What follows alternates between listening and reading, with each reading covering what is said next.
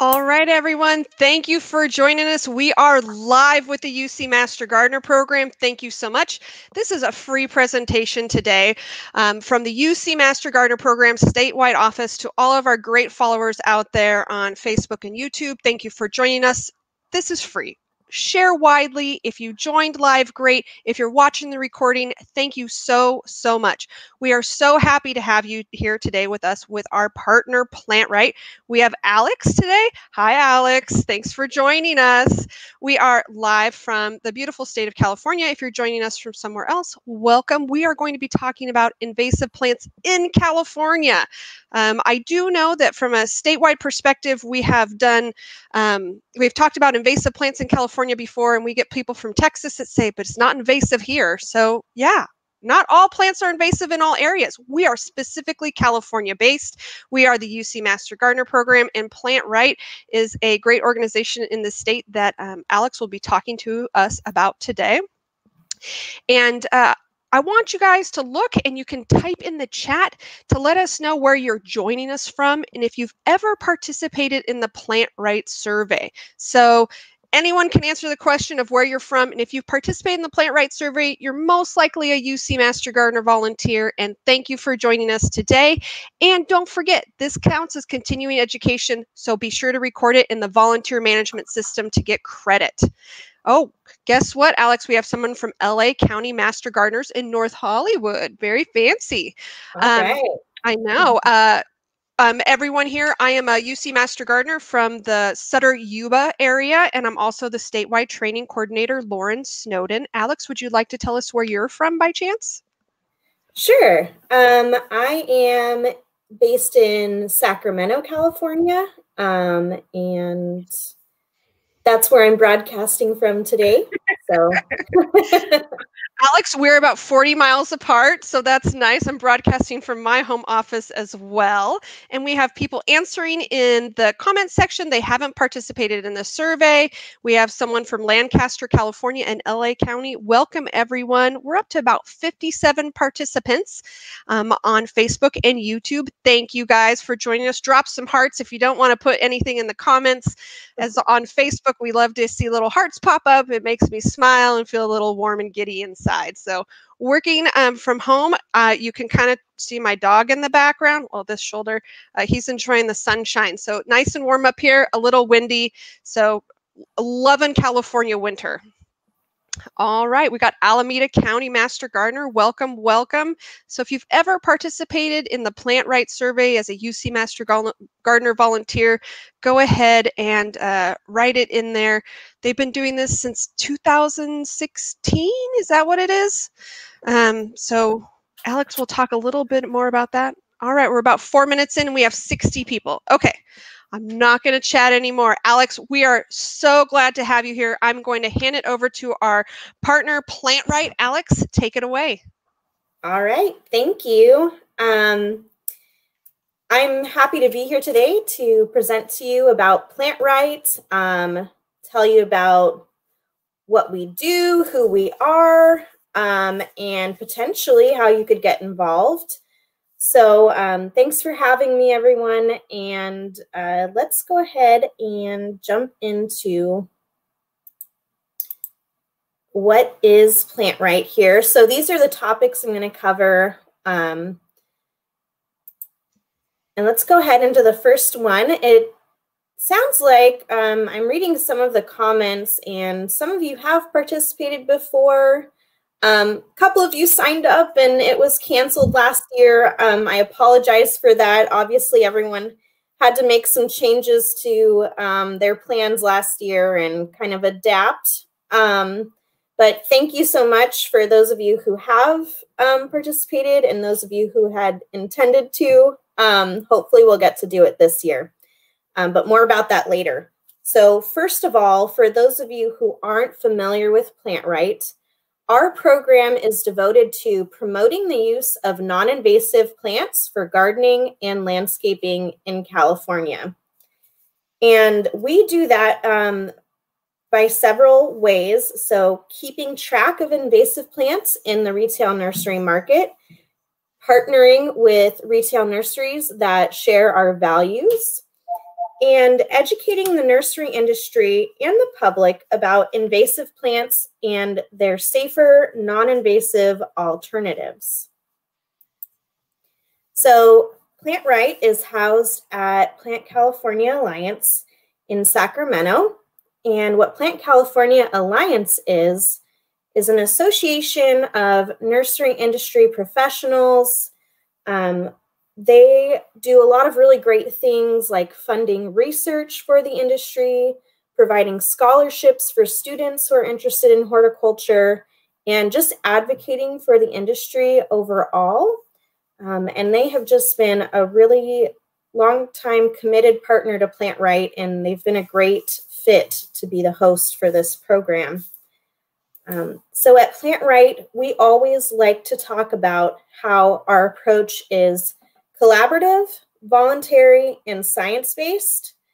So you may or may not be familiar with all of these logos here on the screen, but this is just a sample of some of our partners and advisors that we work with throughout these different industries. So throughout the nursery industry, throughout the nonprofit sector, we have partners in government and in science and academia. And what this does, by including all of these different industries and sectors in our project, it really makes sure our approach is well-rounded and well-informed.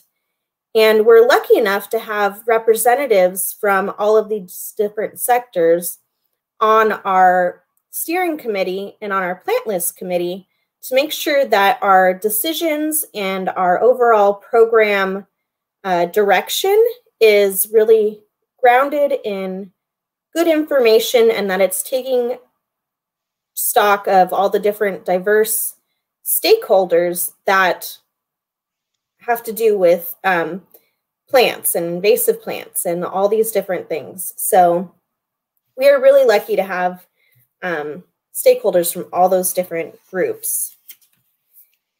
So that is my real quick and dirty introduction to PlantRight.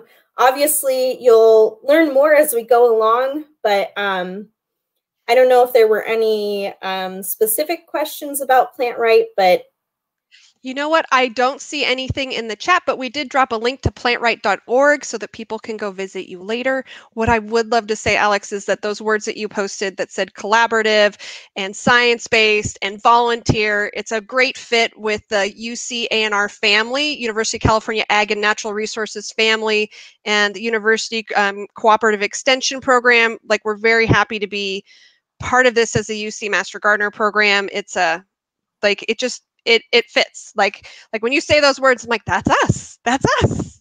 So thank you very much for being here today with us and talking about stuff that, you know, we really support and believe in. Thank you. Awesome. Yeah, thank you. And if you do go visit plantright.org, even if you want to pull it up during the presentation, I will be referencing the website quite a lot. So you can either check it out during the presentation or afterwards for more information. But before I go any further, we all need to get on the same page about what are invasive plants. What am I talking about in this context? So here's kind of the general definition. Invasive plants are first non-native or foreign to an area. In this case, we're talking about California and specific regions of California. Invasive plants can spread and reproduce on their own with no input or help from humans, although we do help to spread them quite a bit, as you'll learn throughout the presentation. And they cause harm either to the environment, they cause economic harm, and or harm to human health and safety. So that is kind of the baseline definition for an invasive plant. And I may just be preaching to the choir here, so I want to know, what are some of the invasive plants that you know of that you either love or hate? Can we have some of those dropped in the chat if anyone wants to type some invasive plants in that they Alex, thank you so much love for or bringing hate? for bringing this up. People, like Alex said, drop in the chat if there's an invasive plant that you know of that you see, or that you know specifically. Alex, look at the screen real quick. We use this as an advertising tool, this photo. And what was great is that we were like, immediately people were in the comments going, those plants are invasive. And I'm like, these are my people. They know what's in this photo and they know that it's invasive. So it was great because there are people in the comments totally mad we're using the photo. And I'm like, this is perfect. We're with PlantRight. We're talking about this plant. It's a great photo, right? These plants look amazing.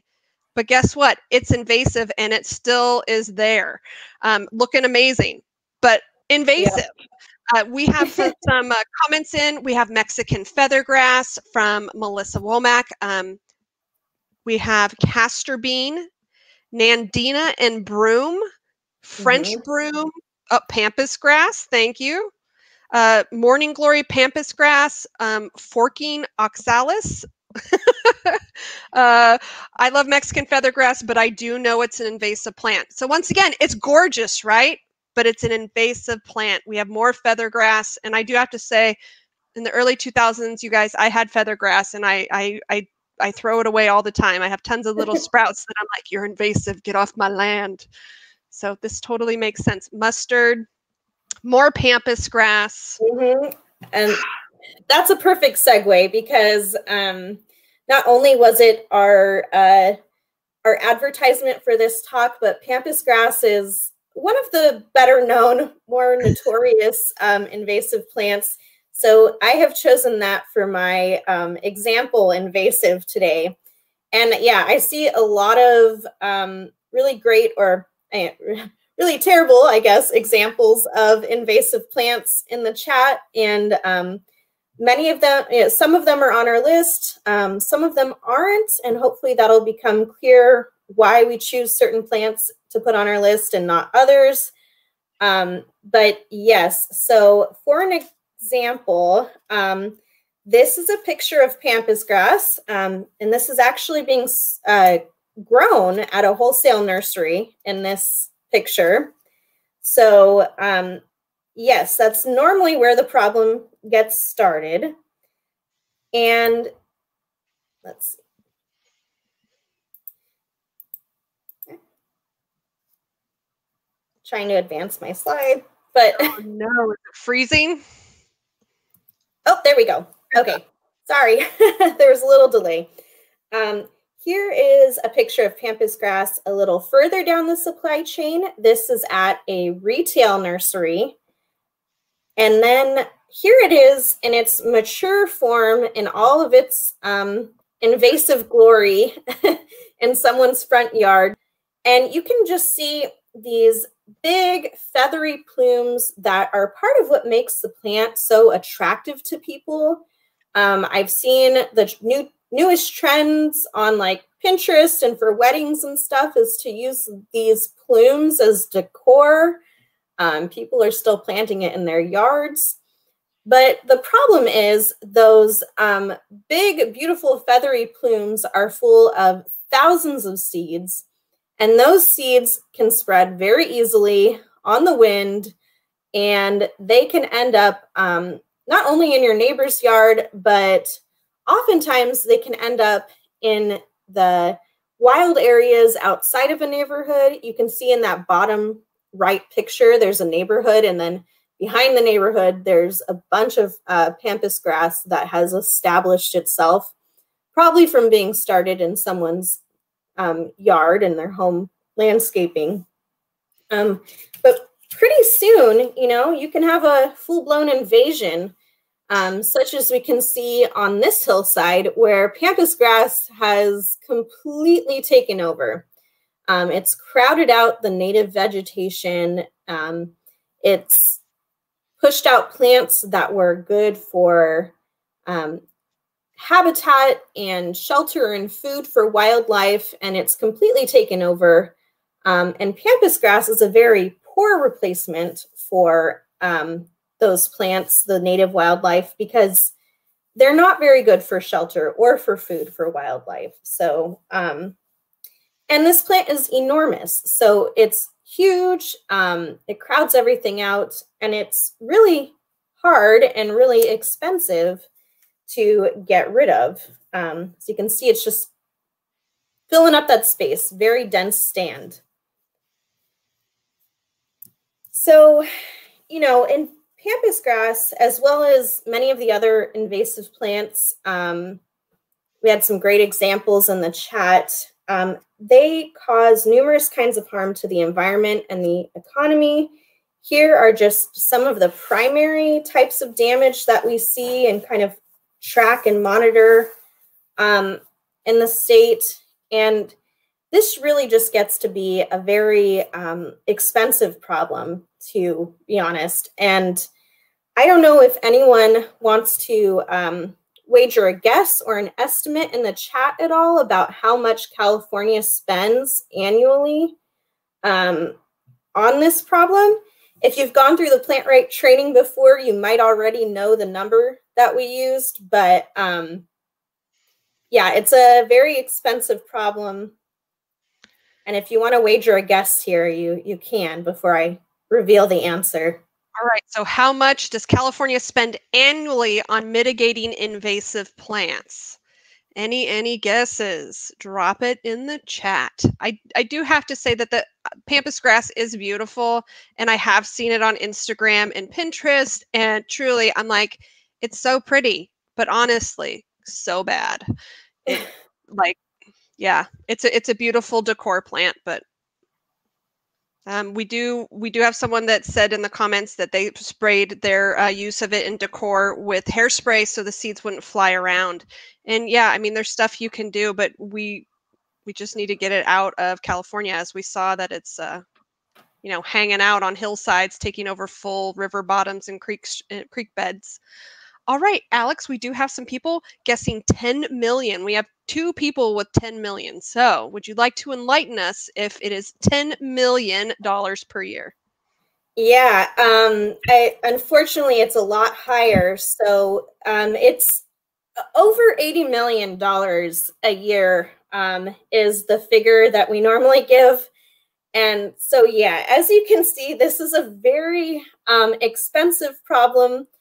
And at PlantRight, we like to believe that it's a preventable problem, at least, you know, from the retail perspectives.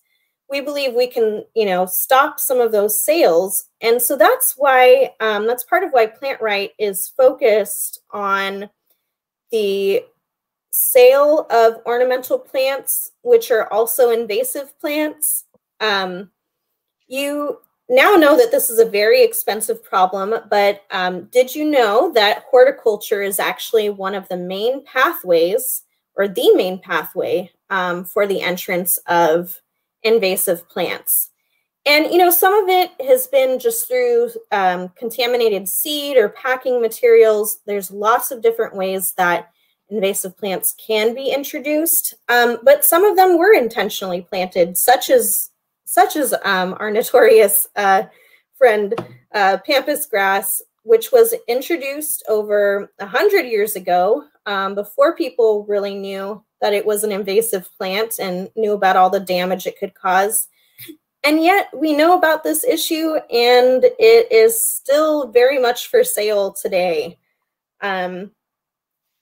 That's where PlantRight comes in. We are focused on horticultural invasive plants. So that is our main focus, because as you can see, that is a major pathway for invasive plants into the state. So I do want to dive more into what PlantRight is doing about them. But as we're kind of about to change topics, I just want to ask, you know, are there any kind of general questions about PlantRight? Any questions about the definition of invasive plants before we move on? I don't see anything in the chat just yet, but let's give people a minute to post up in there. Alex, how long have you been working with PlantRight? I started in October 2019, so just over a year now. So I was, like, my big thing last year was planning for the 2020 survey. And then, of course, COVID hit. And so we had to cancel and kind of redirect our plans. But if you could say one thing that surprises people about you working for PlantRight, or like when you tell them about your job, what would it be? Like when you say, I work for PlantRight and we are invasive plants, do people look at you funny? You know, a lot of times, if it's not like a science crowd or a gardening crowd, people ask me, what are invasive plants? So you're like always educating. I love it. That's how master gardeners are too. When we're together, we're all plant nerds. We get it. And then you get around other people, you're like, this is our opportunity. Yep. All right. It doesn't look like we have any questions. So if you want to go ahead and continue, please do so. Okay, great. All right. So what is PlantRight doing about invasive plants? And as we kind of asked in the beginning about the PlantRight nursery survey, you know, some of you have participated before, and for those of you who haven't, I will give some background. But this spring nursery survey is kind of one of our main pillars of our program. And we use it in order to track the sales of invasive plants in the retail nursery market. And we use that data to inform our overall strategy and make updates to our plant list so that our recommendations are relevant and still have impact, because that is one of our main goals. We want to make sure that we're having an impact with the information that we put out there. And I do want to give a little shout out here because the UC Master Gardeners have been one of our main volunteer bases for all of our past surveys. And to do a survey like ours, you really do need a volunteer group like yourselves on our side. And I just want to pause here and just give a shout out again, just a thank you to anyone who has participated in the survey in the past. You really are, you know, the reason why the survey has been so successful in past years, and just really grateful for that. And here are some of the results and that you can see from our survey. So in a typical survey year, we'll survey around 300 stores, and we have 150 or more volunteers from throughout the state. In 2017, we were able to survey over 45 counties. And as has been mentioned, we unfortunately could not do our 2020 survey.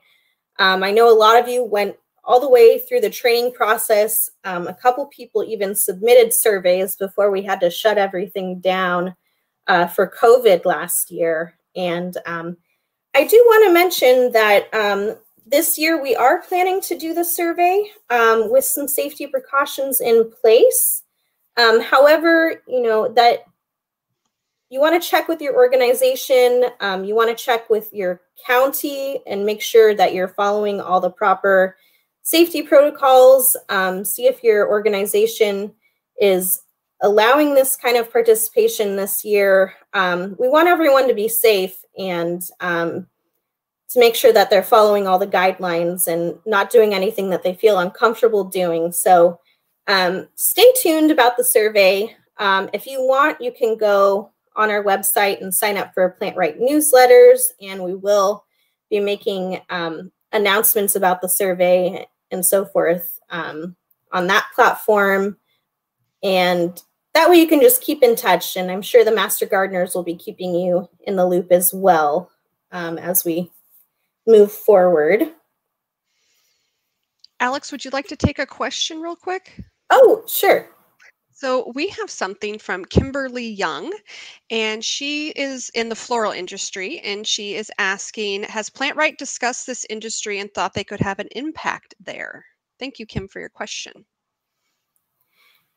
Yeah, thank you, Kimberly. That's a great question, and it is something that has come up, but it is not something we've ventured into yet. So I am curious about whether I am curious to see if that's a direction that PlantRight will go in the future. That would be a discussion to be had with the steering committee, and it would be a little bit of a change of industry for us. Although the floriculture industry is very much related to the nursery industry, so far we've been very specific about surveying the retail nursery industry, and not even venturing. We haven't done seeds or wholesale or anything like that yet, but potentially in the future. So we'll see. That's great. We do have some questions that I think could be answered in your next slide, so I'm going to hold off and see if this will cover some of the people's questions. Thanks, Alex. Okay, yeah, great. All right, so the next thing I want to show you is kind of what we do with this data, and that would be creating this plant list. Now, I know the writing's too small, so you probably can't read it all from this screen. Oh, going backwards. But we do have links to these pages on our website, and I believe that just was dropped in the chat. So we have a profile on our website for each of our invasive plants, and then we have a suite of suggested non-invasive alternative plants for every invasive plant that we have listed. And then you might be able to see that there's a little picture of California, color-coded California in the upper right-hand corner, and that is our climate zone map. So we have the state broken down into about 5 climate zones. So we're asking you to also keep that in mind, because we may suggest a certain plant alternative for the mountains that we wouldn't suggest for the coast, or for Central Valley, and not for the desert, and so on. So you see that there is kind of more specific and kind of nitty-gritty details you could get into. And if you go to our website, you can look at those in a little bit more detail and find something that is suitable for your region.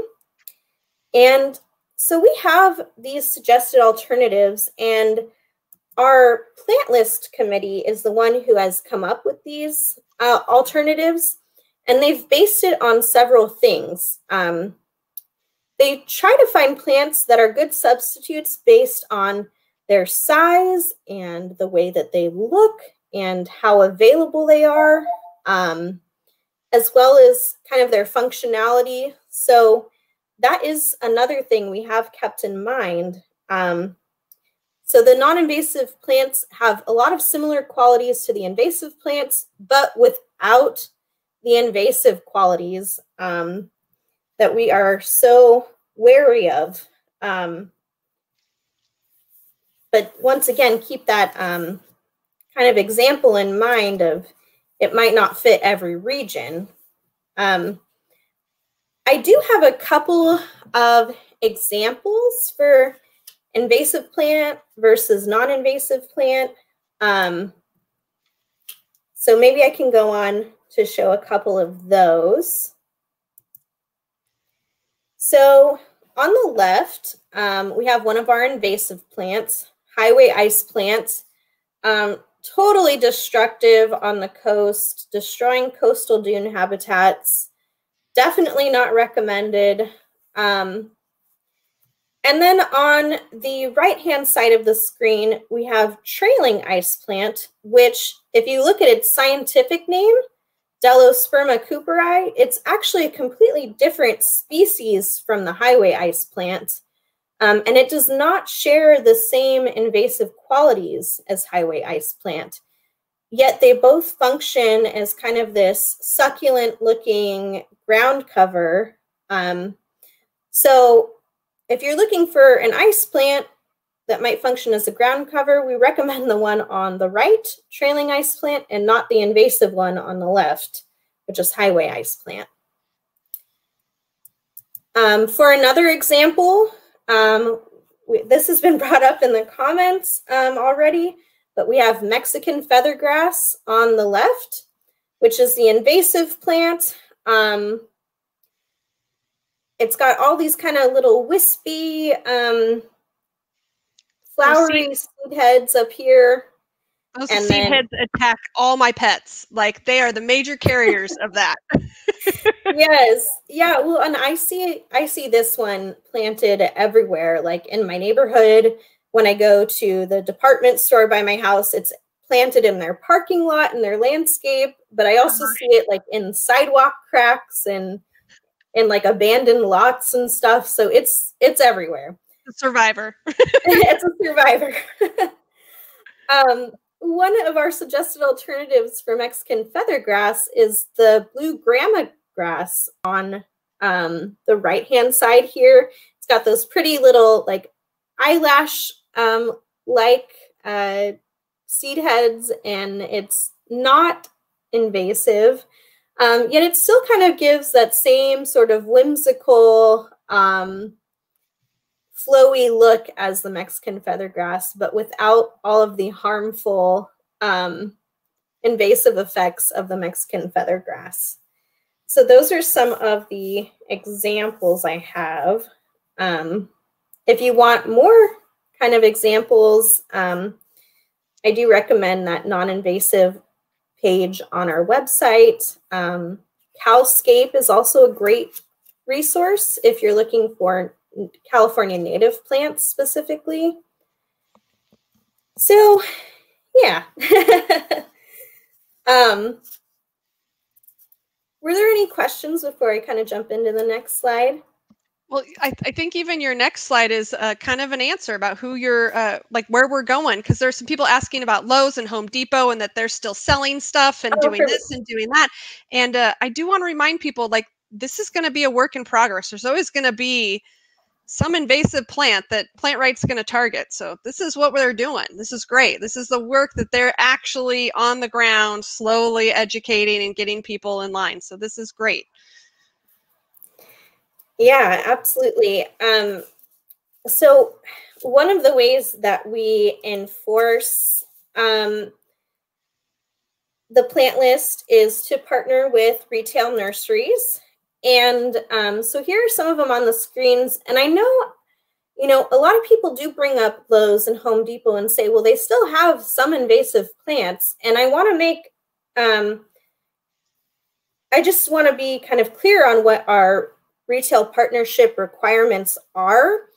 They agree not to sell the invasive plants on our priority list, which at the moment is only 7 plants, which maybe doesn't seem like a lot, but it's been narrowed down through a process of looking at our survey data, looking at what's still commonly sold in the nursery industry, what's having the biggest impact in the state. So there are a lot of factors that go into the decision.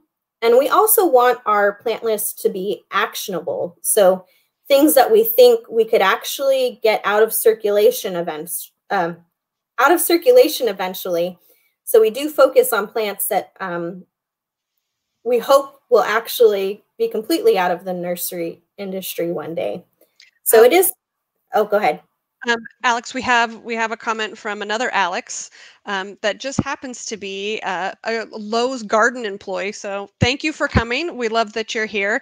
But they said they can only speak for their store, but we do sell invasive plants and are currently working to stop selling them. So great partnerships working towards eradicating these things from just being sold to the public. I know that as a person who has an invasive plant or planted an invasive plant, I continually remove it. I try and dispose of it in the way prescribed. And Alex, that's the next question I would like to ask. It was asked a little earlier. I don't think you've hit it yet, but like, let's say I do have that Mexican feathergrass. How do I dispose of it now? Yeah, that's a great, I mean, that's a great question. So, if you're able to remove it, I mean, to the extent that it's, feasible from your yard, I highly recommend that. Be sure if you do that, not to compost it. That is landfill material, in my opinion, because you don't want those seeds going to your home compost or to a yard waste where it can, be spread by the yard waste truck all the way to the dump and then added to a seed bank at the, compost pile there. So I would say, yeah, try to remove it if you have it. Another strategy, if full out removing the invasive plant is not feasible for you, being sure to kind of prune, especially with grasses, pruning back the seed heads before they've actually set seed, trying to prune them back before that point and throwing those away, putting them in a nice tight sealed bag and throwing those away into the landfill. That also helps control the spread. Those are, yeah, just some of the ways I can think of it. It kind of depends on the plant. But that's one way you can manage it. Yeah, I do know that for my Mexican feathergrass, I started bagging it and throwing it in my trash so it didn't end up in my local composting garbage because, yeah, they give us 3 free yards a year of compost. I don't want it back. Exactly. And some compost piles might get hot enough that they'll kill seed, but there's no guarantee.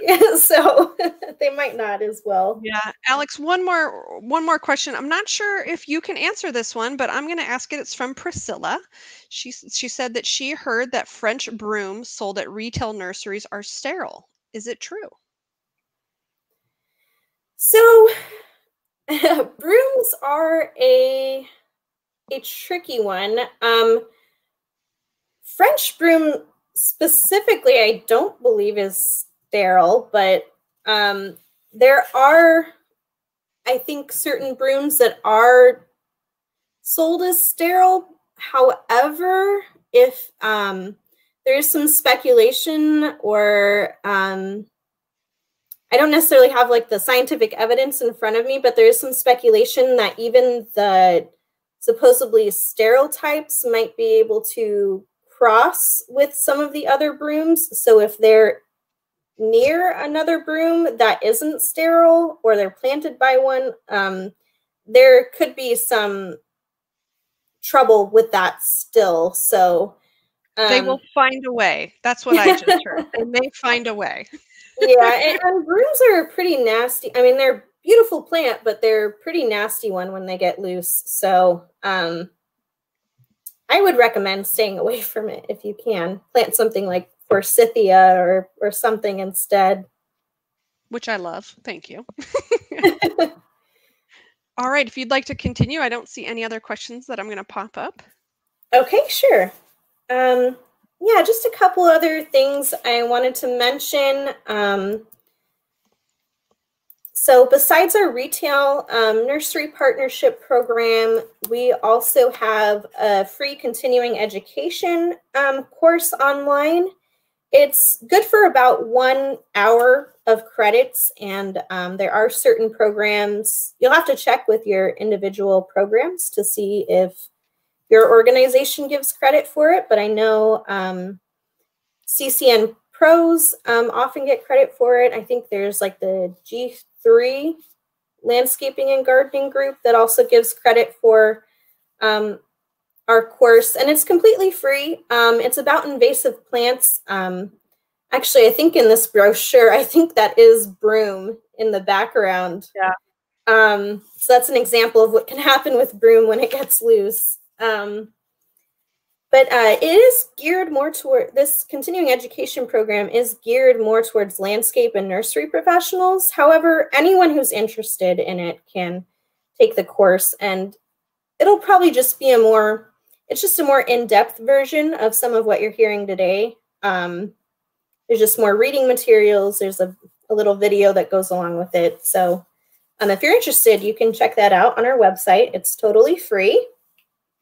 And beyond that, just the other ways to get in touch with us, social media, we're on Instagram, Twitter, Facebook, all of that. So, and then of course there's our newsletter that goes out about quarterly. So if you want to keep in touch with us there too, you certainly can. Awesome. We dropped it in the chat too, how to stay in contact with you. Alex, that brings us to the end of your presentation. We have about 96 people online with us still. So Awesome. it's open for questions right now. Alex, in general, when you guys, when PlantRight takes that survey data back, I know you said what you guys do with it to prioritize, but how often do you guys reprioritize? Is it a yearly thing? Is it every few years? Like, what's that process? So I've been here a few years and I've seen plants fall off and I'm like, were we successful? What's happening? Yeah, no, that's a great question. So I will admit there's been a little gap since we've last reevaluated the list. So we were going to relaunch the survey last year, but before that, our most recent survey was 2017. And that has to do with just some programmatic restructuring that we did. And the program actually moved from one organization to another. So there was a few years where things were just kind of complicated and we didn't do the survey. But previously, I think it's from 2010 to 2017, we were doing an annual survey and basically reevaluating the plant list every year. And the criteria that the plant list committee came up with is that if a certain plant was found at less than 1% of the retail nurseries for 3 consecutive years, then it was considered retired from the list. So yeah, I think, I want to say in 2010, we had about 19 plants on the list,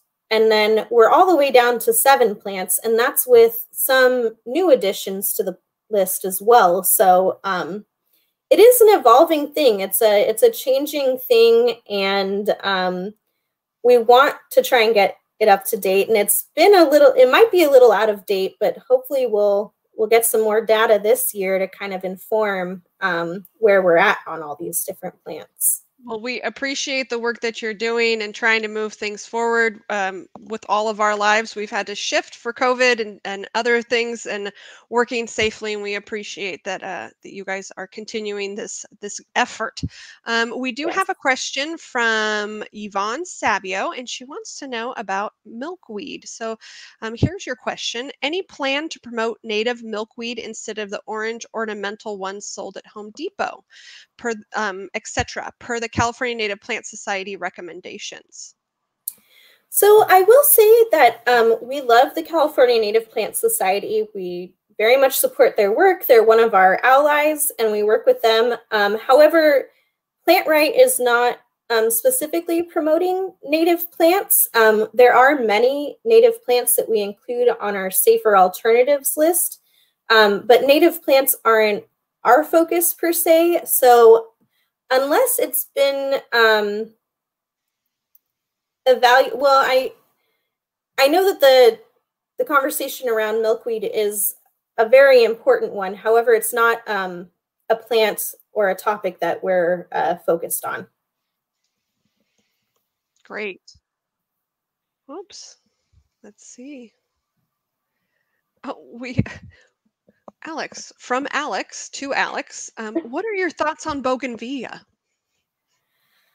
Oh, I would have to do a deeper dive into that one. PlantRight has not officially made any stance on that in either direction.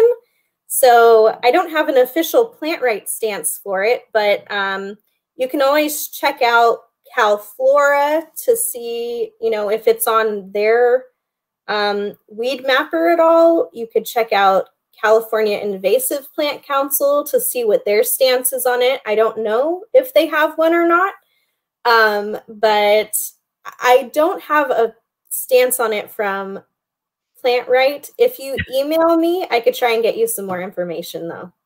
Perfect. Let me put back up your email. Boop. Oh, let me do a double so I can be on screen too. I don't want you to be lonely. Perfect. For people who are not part of the UC Master Gardener program or not really familiar with what we do, we also, as a Master Gardener program, believe in something called Right Plant, Right Place. And Marcy Souza in the comments said that the Master Gardeners has events that have plant this, not that. That's the kind of thing we love to see on a statewide level is alternatives. So Alex had brought up that that her organization doesn't necessarily push non-natives. So they are native plants in particular, but offer some suggestions. So if you are looking for native plants in your area or looking for something like that, contacting your local UC Master Gardener program would be my top choice, or looking, like Alex said, at other places like CalFlora, CalScape. I'm saying lots of things, and I'm hoping that my partners in the background, who are my magic minions typing stuff in the chat for me, are dropping things eventually. So I apologize. I should have came more prepared, you guys who are typing for me. But you can find the UC Master Gardener program online. We're all over all over California. We, although are restricted because of COVID, we are still offering some online services depending on what county you're in. But there's lots of information online as far as native plants go, which we're all happy about to promote and do. And some people are 100% native plants, some aren't. I know that I am a total Lowe's and Home Depot shopper, so if it's there, I tend to look at stuff.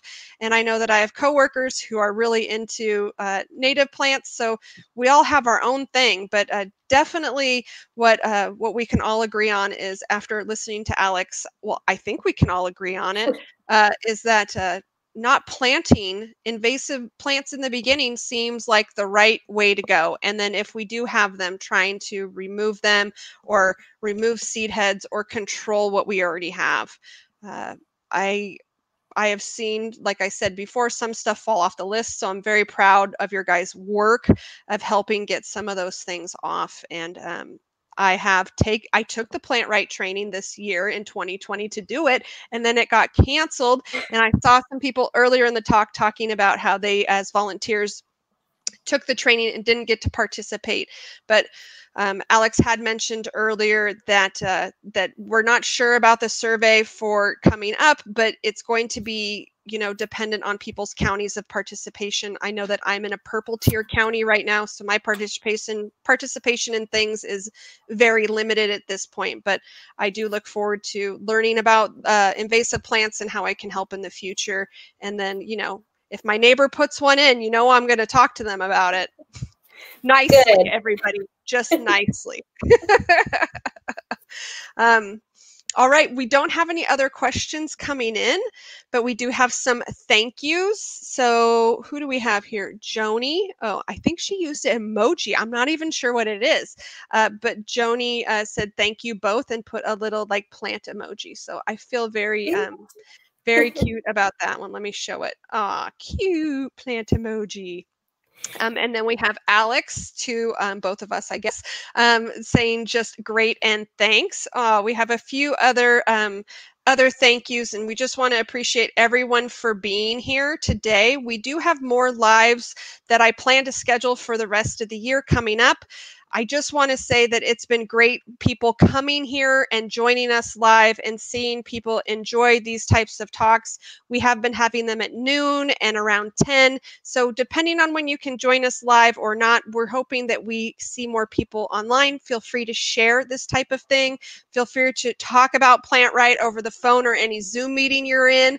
We appreciate you talking to people about invasive plants and knowing more about invasive plants. And with that, if you go to plantright.org, you can see that list of things to plant instead if you have something naughty in your yard like I do, and you're trying to plant something different. So Alex, we really do appreciate you so much. We do have more thank yous coming in. I'm not sure if you're seeing them, but we I just am, yeah. yeah. And Well, look, we have like people close, like Oakland. It's like, hi, that's neighbor. awesome.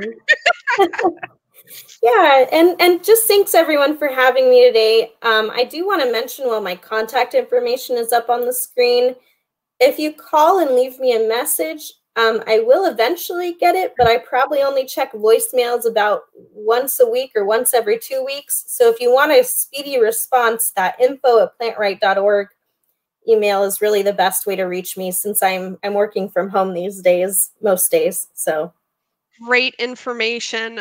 I know that it takes me a while for voicemail as well.